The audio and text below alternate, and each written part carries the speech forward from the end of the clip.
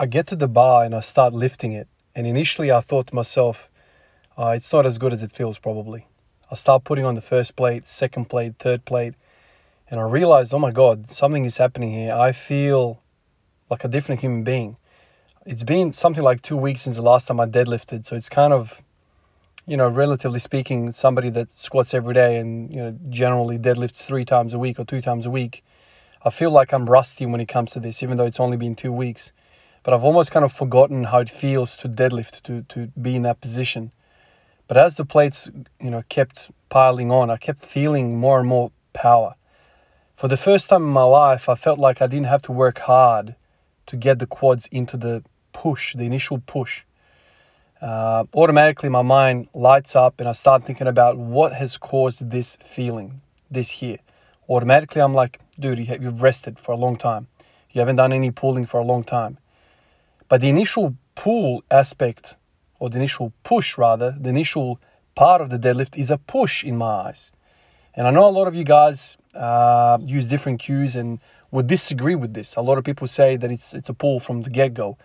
I've always felt and I've always, liked the idea of thinking to myself, I'm going to push the earth away and all I'm really doing is holding onto the bar. So that complete reversal of physics, of that understanding of what's really happening. But today was the first time that I felt like the quads, there was no need for me to kind of bias my positioning in such a way to get the quads into the play. For some time now, probably 3 or 4 days, every single day, I've had very light DOMs in my quads. Now, I've said many, many times to you guys that I freaking never feel any soreness in my quads. If I push my squats, I generally feel them in the adductors, sometimes kind of in that high hamstring, low glute, that time. That's where I get kind of tight or sore. In the last few days, as you guys know, probably 4 or 5 days, all I've freaking done is sets of 10. Lots and lots of sets of 10. Lots of sets of 10 on the way up. And even more after I've hit the daily single for the day, I'll go back down and do some more 10s. 5s at 160, 10s at 140, 10s at 100 kilos. And I get to the bar for the first time in 2 weeks. And I'm like, this deadlift is so freaking easy. For the first time, I'm like, the struggling part of the deadlift is not the initial pull. Or I keep saying initial pull or the initial push. It was a really, really powerful moment for me. Now, I get to 4 plates and 4 plates feels like it is literally nothing in my hands. I felt like I could clean the damn thing. Now, obviously, I can't clean 180. That's freaking a lot of weight to clean. But I just had that weird, feeling that I've kind of discovered something drastic in my body. When you're lifting every single day, when you're squatting every single day, when you're deadlifting so often, you know what every piece of weight is going to feel like. You know what 60 feels like, 100, 140. Today I was like, man, I kept looking at the bar and I'm like, man, what is going on here? Are these plates like half the weight today or something? I felt that strong. I put 5 plates on and it moves like nobody's business. And I'm like, oh my Lord, I might get a PR today. I put 6 plates on, so I'm doing big ass jumps now. Like I'm jumping all over the place. So from 5 to 6 plates. And I start pulling the 6 plates like on the ground as I'm doing the prep. And if you guys have noticed, I'm doing these kneeling deadlifts with a pause at the top. Because I kept thinking to myself, I can't believe how light this feels in my hands. I can't believe how much power I have today. So I put 6 plates on and I start pulling and I get out of position. And I basically multiplied the weight on the bar because I let my shoulders escape. The shoulders rolled forward. And I lost my positioning. At that point, I could have saved the lift, but I would have just been like in a bad position all the way through. I would have been pulling in a bad compromised position. And I'm feeling, man, I might have 270, 280 on this thing, man. And I'm getting out of position at 260. So it was a head scratcher moment. After I did this lift, I sat there for about 20 minutes and I kept thinking about watching the video, analyzing what I just went through.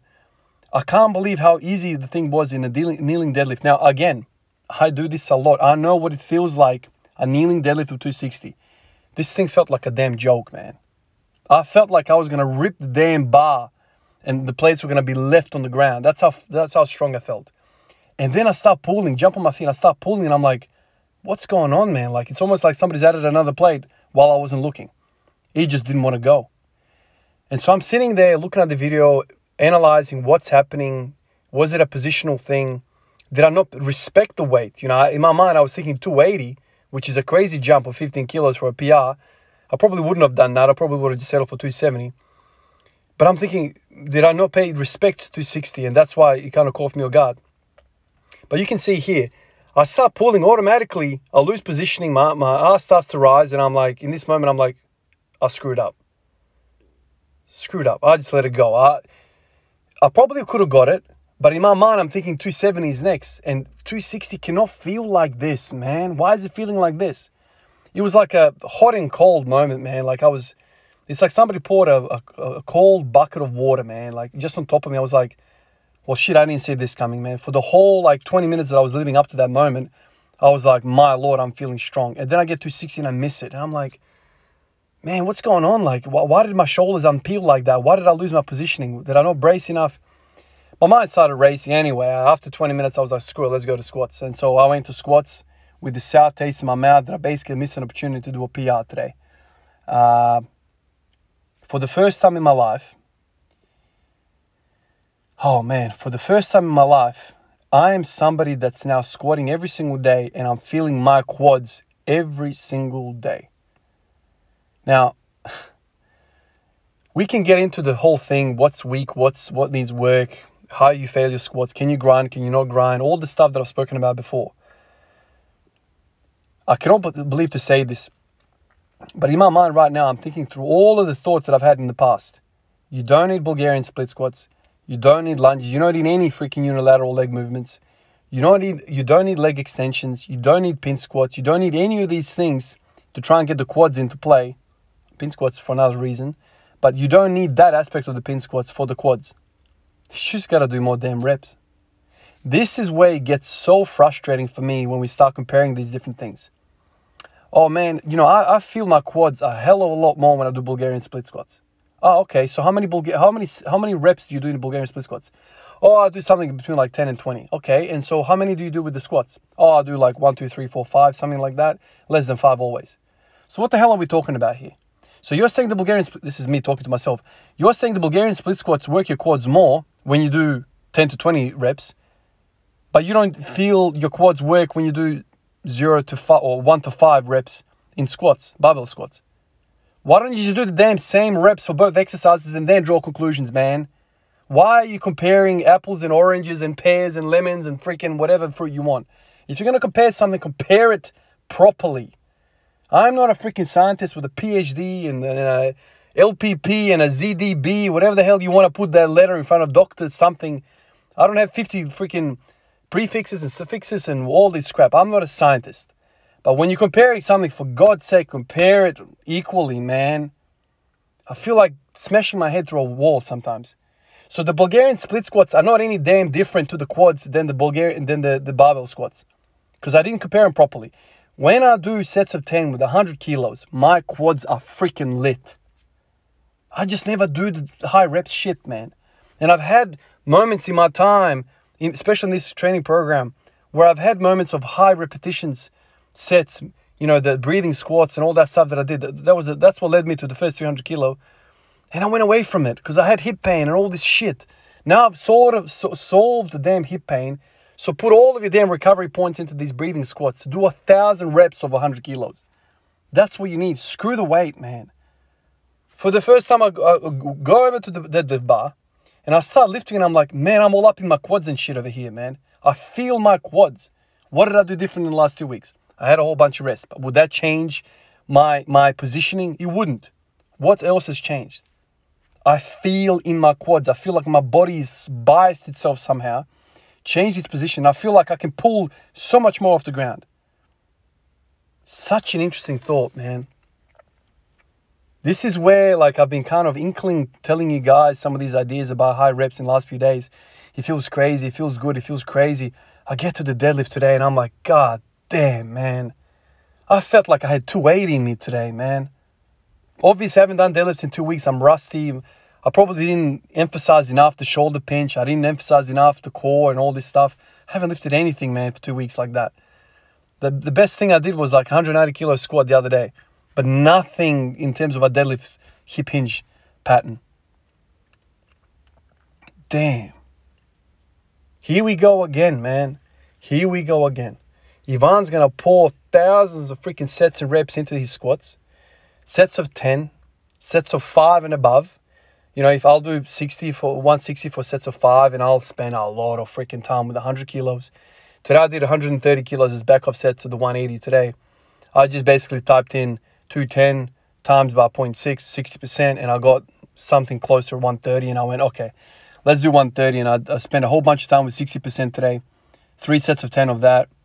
On the way up today in the squat, I did 5 sets of 10 of 100. Probably too much as a warm-up, right? Way too much because they hurt my top end. 180 felt tired. My core was tired. Everything was tired. But the conversations I've had with you guys in the last few days over how much you do on the way up and how much you do as a back-off work, it just feels so damn good when I warm up like crazy. Like freaking crazy. And these damn 100-kilo sets of 10 are translating to my deadlift, man. Translating to my... Don't worry about... You name it. Belt squats, Bulgarian split squats, lunges. What else is there that people do nowadays to hit their quads? Leg extensions, deficit pulls, all this shit, man. And when we do these accessory lifts, we do them 10 plus reps. Why don't we do the actual exercise, the actual sport for 10 plus reps? And then compare that shit to the rest of the crap that we just mentioned. It's frustrating, man. It's an aha moment. It's an I'm onto something moment. It's profound. You guys can't feel what I felt today in the gym with the feeling that I felt like I could pull 280.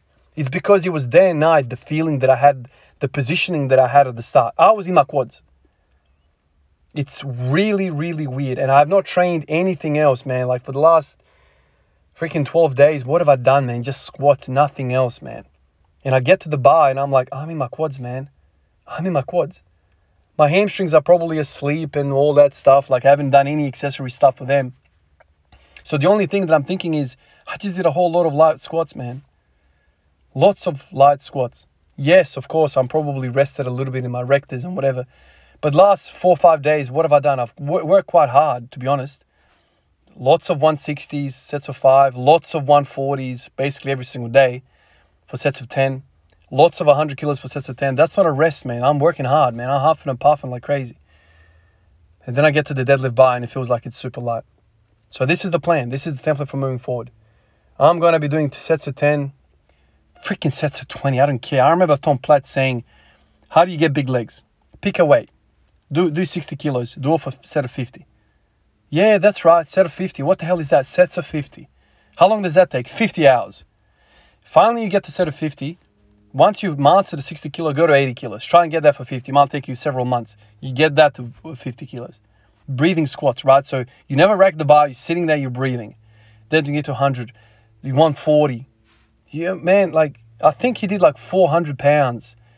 I might be butchering the shit out of this, but Tom Platt used to do like 400 pounds for a set of 50 or something like that.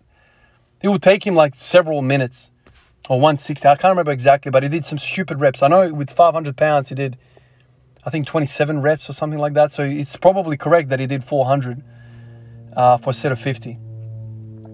Anyway, man, shaking my head over here. I'm thinking about all of this. It was a profound moment today, man. I've never lifted 220 effortlessly like that in my life. And it felt like I could do 280 today, I swear, but I screwed it up. I'm rusty. I've got a name to mention today, and I've got to apologize to this name, John Krause. He messaged me today, and he was like, man, I've signed up to the Patreon. I haven't heard anything back from you. I don't know how I overlooked your name, man. John Krause, man, I apologize for not putting your name up on the list. That really annoyed me, man. I want to tell you I appreciate you, appreciate your support. This is the only time that's happened, that somebody's jumped on the list onto the Patreon and I've somehow missed it, and I don't know. I don't know what happened. But I want to thank you and I want to apologize to you for this. Means the world to me that you've done this, man. And it kind of hurts me that I didn't show the same appreciation back. Thank you, John. Thank you to everyone else on the Patreon list, YouTube comments, Instagram. You guys are champs, and I freaking love making these videos and sharing these aha moments with you, man. And I can't wait for the comments. Can't wait for you guys to tell me what you think about all of this stuff. I love this stuff. You guys can probably tell that I freaking get excited about this stuff. This is a passion. This is my it. This is my crazy little project for life. I'll catch you guys in the next one. Peace out.